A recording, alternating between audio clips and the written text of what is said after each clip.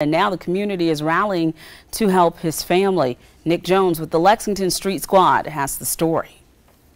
It's a long road ahead for his recovery, but we're just praying and supporting them every step of the way.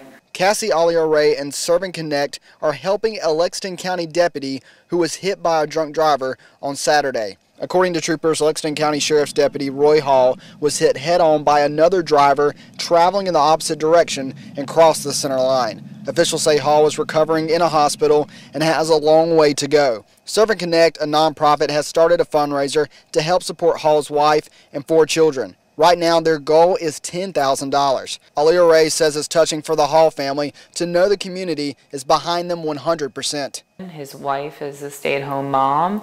They depended largely on Deputy Hall's extra duty shifts. All that we can do to rally around them, to help give them the support to get by over these next few months and this road ahead is just so critical. To find out how you can donate to help the Hall family, head to our website at WLTX.com.